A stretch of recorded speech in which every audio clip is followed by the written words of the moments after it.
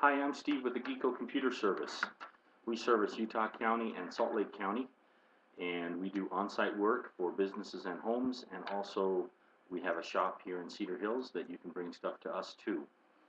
I wanted to talk a little bit about backing up and how important it is. People talk about it all the time, and then something happens and you lose everything. Backing up can be as simple as a flash drive, or you can move up to an external hard drive that you can get most anywhere inexpensively. You can also back up across your network to other computers. All of those features give you a backup. Your hard drive will go down, it's just a matter of time.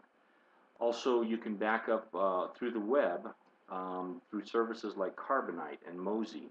One of the things people don't realize about using those is that it can take 3 or 4 or 5 days to get your data back.